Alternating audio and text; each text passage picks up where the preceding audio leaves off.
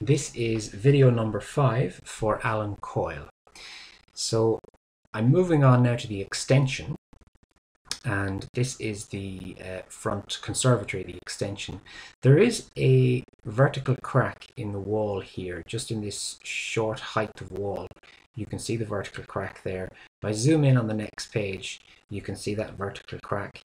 Now, the crack has not propagated through the wall, so it's not visible externally, so it's only visible internally.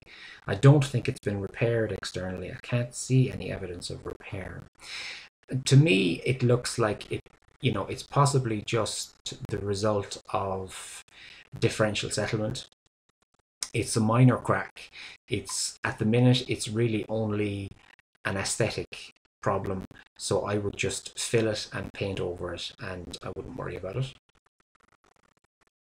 Now I'm coming back again to floor condensation, because there's more floor. I spoke about floor condensation before, but there's also floor condensation in the utility room and in the bathroom here. Again, this is at the back of the property where the ground level is slightly higher.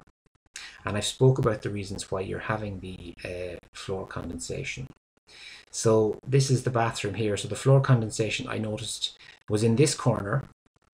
There was also some in the other corner, but that's a close-up there. So you can see how much floor condensation is there. And this was also the same in the utility room. So it's, I'd say it probably resulted because the house was vacant for so long, for 2 months, and the temperature of the house was pretty cold. And then, she had turned on the heat and blasted the heat. But I suspect if you were there for a few days, this will probably not happen again, or not to the same extent in the bathroom or in the utility room. Now, I'm not sure. It might happen to more of an extent in the stone building, the rear room of the stone building, because as we did see before, there was fungal growth or mold growth on the floor. So it may be a more prevalent occurrence in that room. Now, this is in the ceiling here in the kitchen. There's a ceiling stain here and here. Now, those stains are both dry. So whatever they were, whether they were a historic roof leak or from a plumbing pipe or something, they're currently dry, so nothing to worry about. And I looked at the attic space overhead. It all looks dry and in very good condition. In the conservatory here, there was another stain, but that one is again dry, so I wouldn't worry about it. Now I'm going to talk briefly about the drainage. So the drainage was generally in good condition. There was one small anomaly that I just thought I'd point out. It's a minor problem. It's not really a problem, but it's just bad practice, really. The toilet is here in the extension, and the soil stack, or the soil pipe, the 4-inch soil pipe from the toilet, appears to have been constructed underneath the extension, going through all these walls and out to an AJ, or an access junction, out here.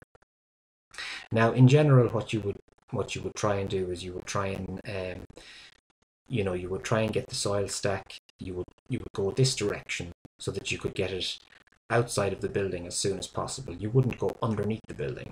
You would try and go outside the building, put an access junction here and around here and here. But in this particular instance, they haven't. But it hasn't, I almost didn't mention it because it hasn't caused any problems, and I don't think it's going to cause any problems because there's an access junction here, so it can be accessed for rodding or cleaning if necessary. There doesn't seem to be any problems related to putting it in. It's just, in general, poor practice to do something like that, but I wouldn't worry about it. So I lifted the AJs out the front here to just check that everything seemed to be working well, and it does. When I flush the toilet, I can see that the water seems to be coming from this pipe underneath the extension into this chamber here. It doesn't go through this one, does not go through this one. It goes from here, and then it flows over to this chamber, and from there it flows down. Now, this here, okay, I'll just mention, I'll come back to the drainage in a second. I'll just briefly mention the heating element in the immersion is not working. So this is the heating element here. That heating element that goes into the tank, that's how it's fixed. That's not working, so it hasn't been working for a long time. Anne said she never fixed it because she never needed it, because the central heating will heat it up for her enough anyway. Now, I'll come back to the drainage now. So, as I said before, a new wastewater treatment system, let's say a mechanical wastewater treatment system or a powered wastewater treatment system, was installed as part of the extension. Now, this timer here, that timer is the timer for the pump in the wastewater treatment unit, in case you're wondering what that is. That's what that timer is. It's for the pump in the wastewater treatment system, and the pump is located in the wastewater treatment system adjacent to it. I'll show you a photograph as I continue on. That's a close-up of the timer there. Now, this is a photograph taken from the house of the field down here. So, this here is the existing septic tank, the historic septic tank. The new system that was put in is over here. Okay, that's the new system. You can just about see that green manhole there, and you can see the raised bed percolation filter just behind it. So that's the new system. So according to the plans that were submitted to the council, the septic tank was supposed to have been kept, and the solids were supposed to go through the septic tank system, and then we're supposed to go over to this here for a secondary treatment and tertiary treatment. However, that has not been done on site. From what I can see, and I cannot be 100% sure, but from what I can see, this manhole or this septic tank was abandoned completely, and they're using this new treatment system. This is basically just the full treatment system over here. This has been abandoned, and this is the new treatment system, because from what I can see, pipe from here is coming straight down. The pipe into this chamber here is coming straight down from the AJ that's up close to around here. It's just out of shot of the photograph. Now, I don't think there's a problem with that. The system appears to be working fine, and Anne did tell me that when she did this upgrade, she's paid about 7,000 for the upgrade in total to the septic system. Now, I can't confirm that. That's just what she told me. So this is a closer view of the system that was put in. It looks to have been constructed well. They have done this raised bed area, and that's to make sure that, sometimes what can happen if you don't raise the bed, the percolation area can be waterlogged because the water table gets very high. So this is oftentimes they put in a raised bed to prevent that from happening. So that's been constructed well. I can't see any problems with it. As I walk the site, there's no smells, there's no sign of any effluent on the surface. It does appear to be functioning well. This is a close-up of the tank here, this green lid here. So it's from Balmoral Group. That's the where the treatment unit is from. So when I lift off the top, in the top chamber here, so there's two lids basically. This is the first lid here. In here is the pump. So again, I showed you the switch for that pump is in the hot press. So I only just showed you that. So I'll cover that over again, and then I can take off the secondary lid, and you'll see into the tank itself. This here, I took the lid off this one as well. That's just an access junction, just an inspection chamber, just so that you can see the pipe that's coming into this system. And everything looks fine when I look into it. Again, I'm not doing any specific tests on it. I'm doing some rudimentary tests, but everything looks fine. That's a close-up of the pump. And there is an instruction manual with the pump inside, beside the pump. That's it there. So I took off the secondary lid, and I can see down into the chamber. Everything looks fine. It looks the way it's supposed to look.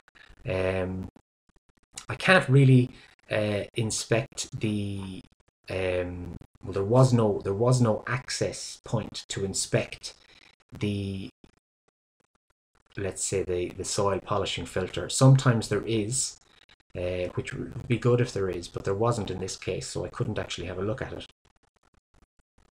But I can't see any problems with it. It appears to be working fine. As again, like, you know, primarily what I'm checking when I go around, because I can't do a full inspection on these things because everything is buried below ground. So when it comes to this kind of a system, there's only a limited amount of checks I can do. And the checks that I perform are I fill the bath and I let the bath drain, I flush the toilets, I operate everything inside in the building, and I make sure that the drainage doesn't get backed up or blocked, that everything gets away. That's the first check I do. It's a fairly simple check.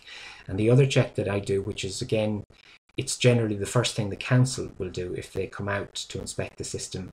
They'll come out and they'll just make sure that there's no bad smells, that there's no ponding water, there's no effluent, you know, and as long as that looks fine, they probably wouldn't do anything else with it. It's only at a later stage, if you have a problem that's visible, that you might start doing more tests to see what's gone wrong. But from what I can see, everything looks fine so far. Okay, so this is the kitchen sink. So the overflow from the kitchen sink, it's not connected properly. So if water overflows into that, it'll just it'll saturate this area here. So that needs to be fixed. I have a close up on the next page there. You can't see it very well from the photograph, but there's a large gap around that. So if the water overflows, you're going to get water coming down. So you need to get a plumber in to or somebody who's handy with DIY might just be able to fix that up. Anne never noticed it as a problem because she doesn't really use the sink. She puts a basin inside in the sink. Now this, another minor plumbing issue, this tap in the bathroom, the hot tap at the bathroom sink, it's loose, so it's just sort of spinning around a little bit. So it's just a simple case of tightening the bolt underneath the sink and getting a spanner and tightening it up. And again, somebody that's handy with DIY might be able to do that. At the rear of the property, you can see here, that's the boiler, or the boiler is there, and the kerosene tank is here. So I just took some photographs of the boiler just to show that it's, well, it's not new. It's not, it appears to be, from what I can see, it appears to be about 20 years old. So I just said I'd point it out just to show you what age it is. And I have a few close-up photographs here. You can see there's heavy rusting on this part of the flue that's coming up seems to have been replaced at some stage, because there's very heavy rusting on this part of the flue, which indicates that there was water getting in at some stage. So I think the flue at the top has been revised. And there's a close-up there. So it seems to be, from what I can see, about 20 years old. Now the stove is not currently used by the vendor. She hasn't used it for years, and it's probably not in a condition to be used. If I look at a close-up around the doors, someone seems to have removed the seals.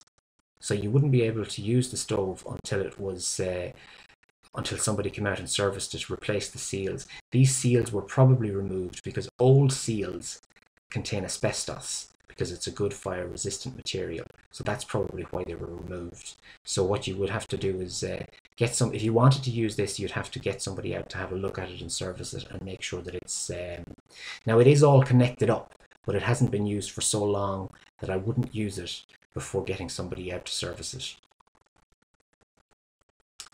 And okay, the last thing I was going to mention is the windows. So I went around and checked. All the windows are in perfect condition, really. All of the external windows and doors were in very good condition. And there's only just some of the internal doors. This door here, the door on the drawing, the door is shown in slightly the wrong position. It's shown here, but it's actually up here.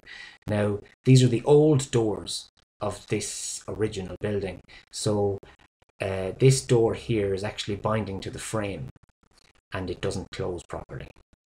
That's number one there. So you can see I've just labeled it number one. Number two is this door here. So the door is, again, it's binding to the frame and it won't close. And this frame here, I mentioned it before, it's partially rotting because of the rising damp. And then number three, this one here, which is in the new building, this internal door is it's binding slightly to the floor. You know, so if you wanted to get them fixed, you'd get a carpenter or joiner to come out and fix them up. But the important windows and doors, which are the external ones that are keeping out the moisture, they are all in good condition. They are all, you know, they all seem they've been well maintained. Okay, that's it. Now, just at the end of it, I have included extracts from this book, which is a very good book about old houses and repair and care of an older house, which I suppose the stone building is in your case. And if I come back to the summary now before I finish, so I have listed this building as being slightly below average. Now, generally, you know, stone buildings, I list them as slightly below average because they do have, you know, the common problems that I've gone through. But you know, given that it's an old stone building, it's only slightly below average, which is one step below average. So that's probably about as good as you get for an old stone building. So it's not too bad, and the extension is in good condition. So there's not, you know, not too much to worry about. I would have said it was a good buy. The only way you might sort of remove or let's say buy a property that was not going to have, you know, ongoing maintenance issues would be to buy a property that was fully new throughout. So I suppose the fact that you've got a stone building that's been renovated, you may just have more frequent maintenance to deal with that bit of rising damp that comes through. Whereas otherwise, I suppose if you had just built a new property, those issues mightn't come up for a long time, if at all. So that's the only downside, I suppose, to buying an older property that's been renovated. But you might have the same problems with any old property that's got stone walls that's been renovated. So not necessarily a reason not to buy it, as long as you're getting it for the right price, just to bear in mind that you're going to have a little bit more frequent maintenance on an older stone building. All right, that's it. And again, there's a good bit of information there. So if you have any questions at all, please feel free to give me a ring. You know, talking things through over the phone is very easy, so that's no problem. If you want to go through anything in further detail, just give me a buzz. And the best of luck. All right, bye.